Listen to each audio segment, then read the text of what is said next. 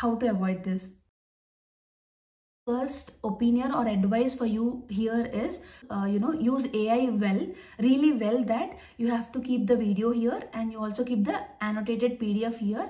You are going through the things what ma'am is saying, just hear it out and see it in the PDF, so that you are having entire concentration on your video, so that 3-hour video will take 3 hours only, or maybe 3 hours 10 minutes and not 6 hours. Activating your both ears and eyes together, and you will also be able to write the points which are missing in the PDF itself, because I have observed there are some things which are missing in the ma'am's class and PDF. So you can annotate them, and also you can write them in your own words, which is very beneficial. You will understand the next time you are studying. You need not go back to the video again. So that's what is my takeaway and my first takeaway. If you can do like this, try it once. I hope it helps. Dear, I am not a very good planner at all. I hate planning my day because it never goes right. But plan your day very well. That changes the entire perspective here. But planning doesn't mean that don't write like this, because I have been doing it, because I used to write anatomy 1 video, anatomy 1 hour video, and anatomy compiled module, just very vague kind of study goals, which is not a proper planning.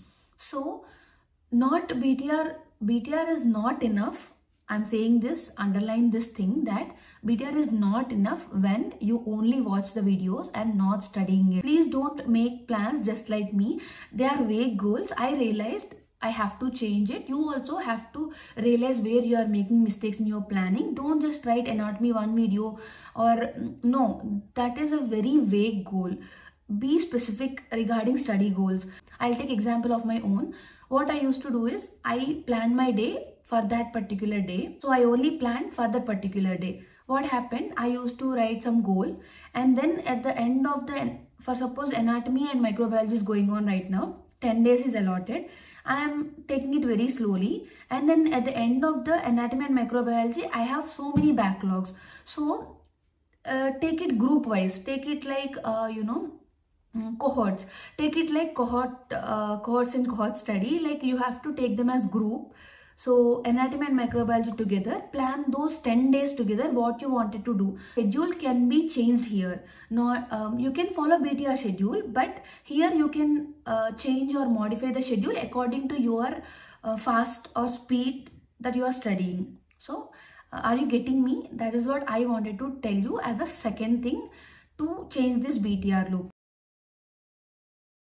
Third thing is, you have to understand what are the things you have to do in BTR. Many people think that BTR video is enough and ask ma'am that is BTR enough. There are multiple things in BTR, not just BTR video. So you have to do BTR video. Then you have to go and revise the PDF once with seeing, not active recall. I mean, you can try active recall, but someone like me, first I need to read it. So you read it once, and then while you are going to microbiology or the very next day, so try recalling it actively the very next day and the next days. We'll say what things you have to do in BTR so that it would be enough. The very first thing is, people always skip doing PYQs. Do PYQs, come back to BTR, then complete BTR, because now bonus BTR have been eliminated. That's a relief, because everything comes into one video. So BTR video have to go. Then you can write some of those which you are forgetting in the choti copy. Then also you are revising choti copy every day. Don't keep multiple things. These things are enough for preparation. Just digest this fact that these are enough. Then only you can be at peace and you can study without any FOMOs.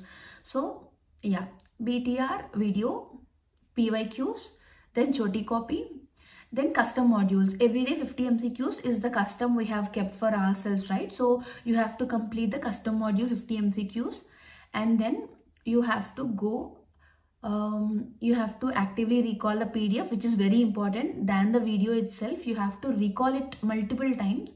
How many things we have got? PYQs, BTR video, and choti copy, custom module 50 MCQs, and active recall. These 5 things, keep them in your choti copy again. These 5 things are very, very important. You are gonna do all these 5 things to get a better position in your rank.